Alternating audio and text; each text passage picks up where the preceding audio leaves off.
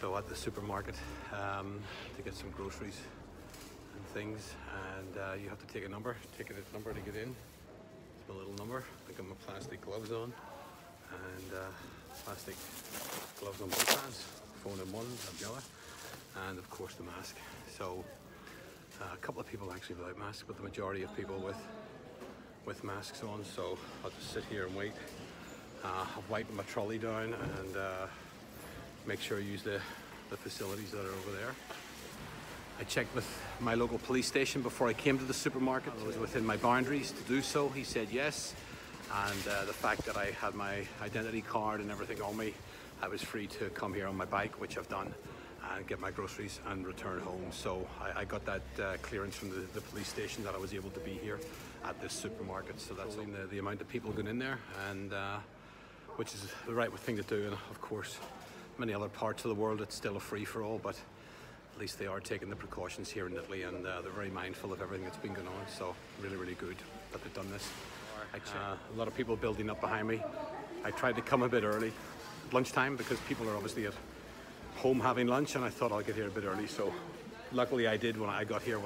So it's but there's a crowd building now behind me. So I think I've got about 6 people to go, and I can get. I am noticing a lot of people today coming out of the supermarket with large trolleys. Well, the same size trolley, but with plenty of provisions in there. So obviously stocking up for a little bit longer period of time. The isolation has been extended for another 2 weeks until April the 3rd. So it's a restricted movement of people in Italy, and we are now locked down until April the 3rd.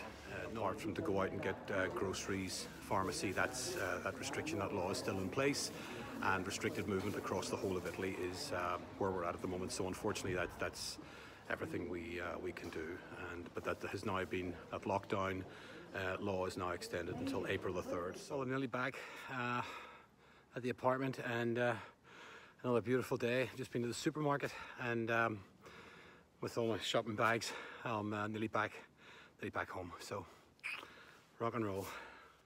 It's still a ghost town. It's hard to believe that there is such a thing as a ghost town on such a beautiful day, but really the virus has taken its toll on everything.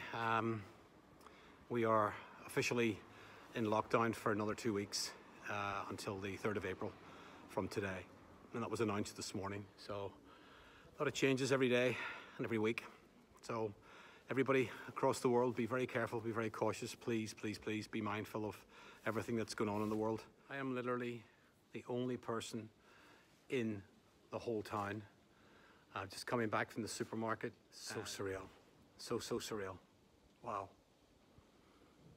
Incredible. Incredible.